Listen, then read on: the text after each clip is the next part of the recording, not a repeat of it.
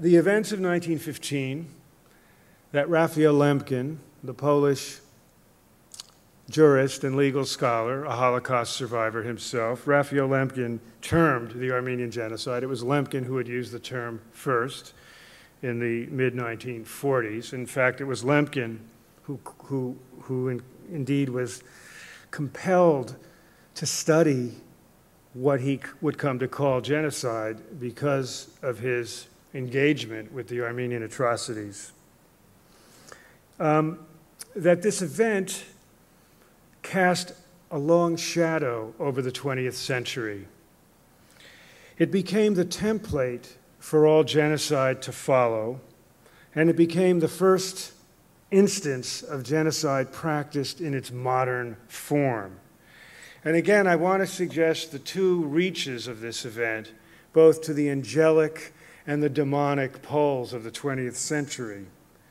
In the demonic zone, it's important to note that Adolf Hitler said 8 days before invading Poland in 1939, who today, after all, speaks of the annihilation of the Armenians. Hitler was inspired by the fact that what the Turkish government was able to do to the Armenians, really in about a year's time, 1 million people were killed in a year, more were killed in the months following, years following. Hitler was inspired by the fact that the Turkish government had been able to carry out systematic race extermination in a concentrated period of time, using the apparatus of bureaucracy, military, and government communications. And these are some of the features that define modern genocide and distinguish it from pre-modern genocide. Genocide, of course, has been with us since the beginning of human history, and we have plenty of it in our own national past, given the eradication of Native Americans and African Americans. But Hitler was inspired by what the Turkish government did in 1915, and he was also inspired by the fact that what had been the largest international human rights crisis of the second decade of the 20th century had been pretty much washed down the memory hole only 20 years later. And Hitler's statement reminds us as well, of course, that memory and historical memory is always about a moral dimension. And on the angelic zone of the 20th century, I'm going to circle back to what I mentioned a few minutes ago.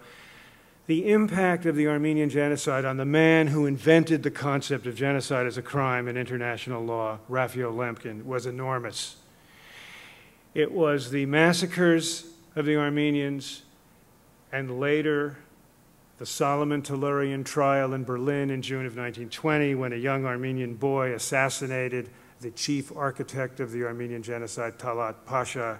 It was those events that prompted Lemkin to begin to argue with his own law professors at the University of Lvov, asking them why there was no law against a nation-state's mass murdering of more than 1 million people. And yet it was a crime if one man murdered another man. And this began Lemkin's whole journey into one of the most important human rights concepts and, in the end, paradigms of the modern age. And that all is tied up in the Armenian Genocide. So we think of the event I'm going to talk to you tonight about as having those reaches into the modern era. We also come to understand that genocide in its modern form was carried out during this moment, this 1915 moment of the new. And it was carried out by the Ottoman Turkish government behind the screen of World War I. And war is often a convenient ambience for the carrying out of systematic race extermination, to use Ambassador Henry Morgenthau's own words. And the Nazis would learn that well, too. And I think the analogy here is pertinent and deep, that the Holocaust in some way is to World War II what the Armenian Genocide is to World War I, an instance in which genocide was carried out by a perpetrator behind the screen and within the dimensions of a total war. my great-uncle will find himself in 1916. And the story there is a very exciting and interesting story. But it's important to say, in the terms of the polyphonic acoustic of this memoir, that their accounts matter a great deal, because we have Swiss and Austrian and German testimony. My great-uncle is listening to it, and he is also recounting quite extraordinary moments in which Swiss, Austrian, and German engineers risk their lives to intervene to help save Armenian women and children in certain instances. Quite dramatic and quite powerful. So I want you to keep that in mind. You're hearing this kind of layering of voices, and I want to emphasize the importance of the German, Swiss, and Austrian engineers in this story. The next point I want to make is that the memoir, I believe, is distinguished in a particular way by the analytical perspective of the author. At certain points, he will absolutely step back from the narrative and begin to analyze history and politics and context. He wants to explain to you the conditions surrounding the plan to annihilate the Armenians that evolved in the year 1914 and the early months of 1915. He wants to explain to you his understanding of Russian-Turkish relations, or of European power and Turkish relations.